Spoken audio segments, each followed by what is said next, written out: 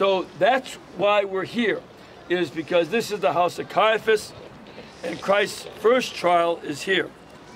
And it's very interesting to me that on one hand, the trial here under Caiaphas accuses Jesus of being the Son of God.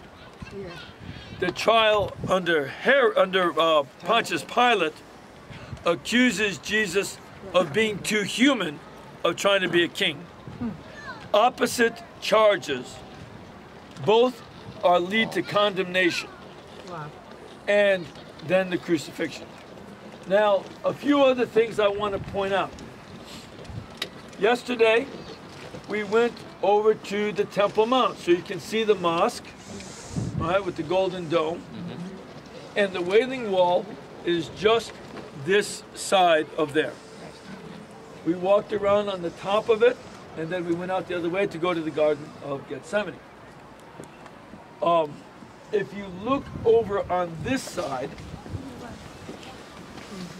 I'll show you something fairly interesting.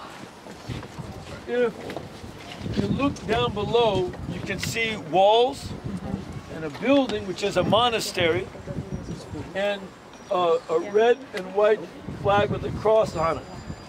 That's a Greek Orthodox property. That is where Judas Iscariot hung himself. So that's the potter's field over there. All right? So that's another thing. Now,